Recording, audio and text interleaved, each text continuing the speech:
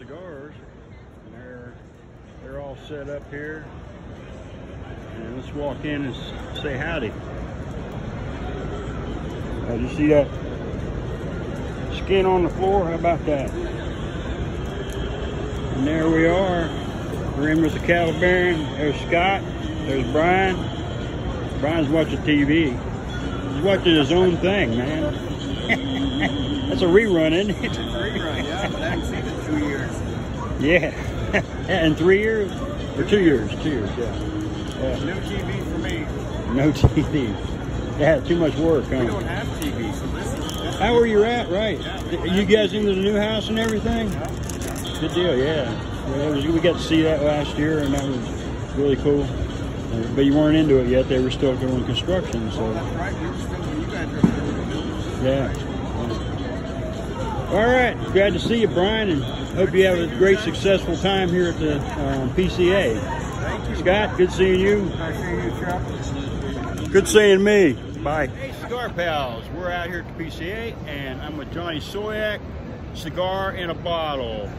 Hold that thing up there, Johnny. There you go, baby. Yeah. There you go. Award-winning cognac. I've been watching this guy on Instagram for months now, probably maybe over a year now. At least, yeah, we're good friends. Absolutely. And I'm like, what the heck's with the cigar in a bottle? How do you drink that, you know, or how do you smoke that? So what's the deal, Johnny? Tell us about it. This is an award-winning cognac, and most cognacs, to say you have a cognac guarantee, have it for 4 years at least. This cognac is an excess cognac, which is Grand Pommier XS VSOP. So it's a little extra special. It's a blend from 4 to 10 years old, Chuck. And the product has been especially made for this product here. And along with the bottle, as you can see, there's a cigar inside, which is called a Vartan cigar. And the Vartan cigar is also rolled by Hendrik Kelner. They call him Hanky. He rolls with Davidoff cigars. Right. So big name. Exactly, very famous man. He's like the Picasso, you know. And so we teamed up with Vartan, putting the cigar inside the bottle, along with the award-winning cognac. 4 to 6 years, they said. The regular cognacs is 4 to 10. And inside the bottle, you have a humidor inside that keeps the cigar fresh for at least 10 years as well, if you can see. And if you notice the little watermark, that's a Boveda gel. Good friends of mine, Tim and Sean, that actually created Boveda gel. And it keeps the cigar fresh. And on top of that, the bottles are all numbered. So you have a numbered bottle as well. So this way, if someone doesn't drink, if they don't drink, they want to just keep the bottle on a nice shelf. It's a great gift item. You could go into cigarinthebottle.com and learn more about the product. You could also actually buy online, Chuck. Oh, great. So your listeners can purchase the product, or they can send me an email, or they can actually go into the Facebook or Twitter or whatever the case may be. Yeah. I really appreciate this, Chuck, man. Well, thank you. I appreciate Johnny taking time with me and let me do an interview. Absolutely, Chuck. And straighten me out on what the hell is this cigar in a bottle thing. Thank you, brother. Thank you. I really appreciate what you did. One of the most amazing guys on the bike. He drives all over the country and doing this. I've never heard anybody else that does that.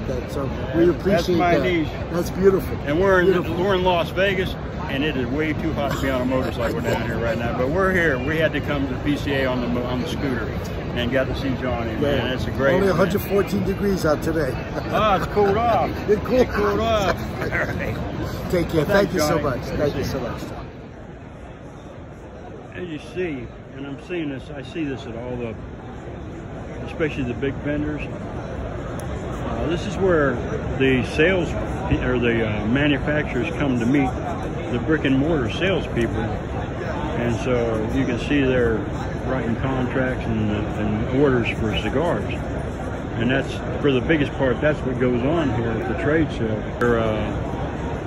Everybody's buying their bulk of their stock for this year's, the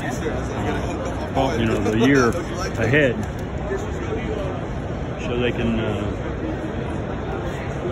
they make good deals up here at the trade show where they wouldn't get them as they're ordering from the manufacturer during the course of the year from the reps. So that's what this is about. There's the Boveda people. The Boveda people helped me out a little while ago. The cigar or cattle baron had been missing a HDMI cable, and I was able to borrow one from these guys. So great guys. There's the crux, people. We'll be back. Hey, Cigar Pals. Here I am on the side of the road going into town, and I just wanted to tell you something. Did you ever wonder what the filler tastes like, but you really don't want to taste the wrapper and the binder? Well, I found a way to find that out. Right there. All it takes, down the road, 80 miles an hour, with a lit cigar, wind blows the fire down the middle, and there you have it. All you taste is filler. Hey, Cigar Pals, I'm back here at the PCA, and I'm sitting here with Mike Wydra, and he is the rep from Petoro Cigars, one of my favorite cigar companies, man. I discovered these guys. They were having an event down in Finks in San Antonio, and Mike was the rep down there, and had a great time and got turned on the Petoro cigars and just really love them, you know. And hopefully you'll check them out and try them too. So Mike, how long have you been with Petoro? Well, I started with them when I was in working with CLE, and there was kind of a situation where they had the line picked up when Christian sold to Camacho. They turned a hand and brought in that line, and I did that for about 3 years. And then Pablo, the co-owner of Petoro, called me about 3 years ago and said, "What are you doing?" And I said, "Well, right now I'm not doing anything in cigars, but I sure do miss it." And make a long story short, we came together and worked out a deal, and I've been selling it directly for Petoro for a little over 3 years. Okay. And Petoro kind of really came on the scene big about 3 years ago, didn't they? Exactly. Yeah, and I think that was the first time I had one. Before we did the event down there in San Antonio, I had smoked one about a year earlier, and they were just raving at Finks there about it. And I picked one up. I loved it right off the bat. By the way, I am smoking a Petoro. That's the Series P, which is that's the most popular blend in the line. That one that you're smoking there is actually the one I like the best. That's a red line. What do they call that? It's called Grand Anejo Reserve. Okay. And it's got an Ecuadorian Habano wrapper, which is real creamy and more to the mild side, but a ton of flavor. It's got a lot of flavor too. Yeah, and then Dominican pretty complex. That's it. Okay, well that sounds good. And how's things going out here at the event? Are you guys making a splash? It has been very. I've been very positive with the turnout so far. And to kind of give a little background,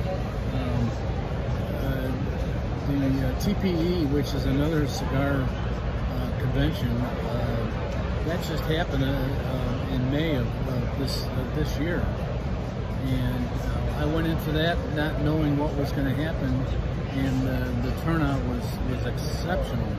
It was also in Las Vegas, and it's more of a combination between hookah and vape and all that stuff. And every year the premium side gets a little busier, and this year it gave me a real good feeling when I left there, and the attendance that they had there, and it sure turned up that way as we sit here now. It did. Well, I appreciate you taking time with us, and once again, I'm a big Petoro fan, and I look forward to smoking many more Petoros, and look forward to seeing you at these events and stuff, and around Texas, and Absolutely, right. I thank you for your support. Every little bit of it helps. There's a lot of competition out there, but we feel real good and comfortable with our place in the market here, and thank you for your support. Yes, sir. Thanks for the interview. You bet. How about that? We got a mariachi band here. All right.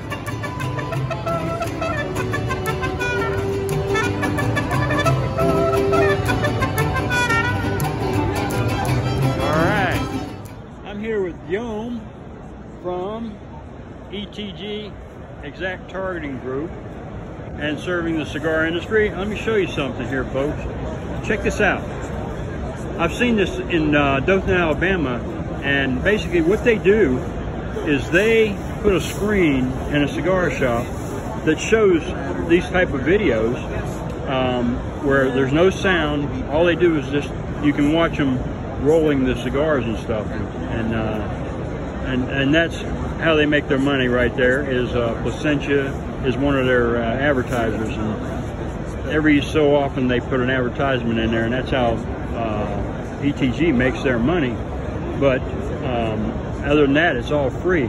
They will bring this in to a shop, set it up, and there's a thing on there where they the shop owner can advertise events every 15 minutes or so. They can put their own events up for a minute and a half, and the rest of the time you're just seeing these cigar rolling and the fields and things like that. I think it's fascinating, and it's a great idea, and I got to be with Guillaume here to check this out at the PCA, and hopefully... I think you said everything. You did my job. I said it all. Everything is free. Just contact us. That's cool, man. That is fascinating. I'm going to let people know about that. All right, here we are at the Warfighter cigar display here. There's Scott. John's over there talking to the guy. And looks like they're doing some business here and looking good for Warfighter. All right. Hey, Cigar Pals, Chuck here with Manuel Diaz. Hello, sir. Who is you're still the marketing director of Eladio Diaz, right? Or EP Carrillo. Yes. Sorry. And we're here at the PCA, of course. And I met Manuel down at EP Carrillo two years ago, I think. 2 years ago, yeah. And we got to tour EP Carrillo. Great adventure.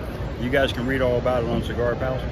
But Eladio, tell us a little bit about your, or Eladio, why do I keep, that's your dad. It's okay. You're not your dad. Manuel, tell us a little bit about this new line, if you don't mind. Yeah, as you know, we have the Pledge in two sizes, the Robusto size, and we got the Toro size. Right. So we decided to make a bigger one, same blend, and we call it Pledge Apoyo. Apoyo means in English support from the people that help us to build up the brand back in Dominican Republic. Nice. So it's in honor to them. That's why we choose that name for this cigar. I've noticed that about EP Carrillo. It's a family or a traditional type. Exactly. Yeah, we like to keep always around the family because thanks to them, let's just say that's why he's here right now. So this size will be a 58 by 614 in this case, guys. Nice cigar. I've smoked some of the Pledge, and I'm looking forward to this. That's a nice... Yeah, we will be releasing in October this year, for sure, for the United States, and let's see how it goes then later for the international I'm sure it'll take off like crazy. Everything you guys have. EP Carrillo, Exactly, it is. Yeah. Good deal. Manuel, I appreciate it. No problem, man. Good seeing you again. Good to see you too. Take care, guys. Bye. You're good.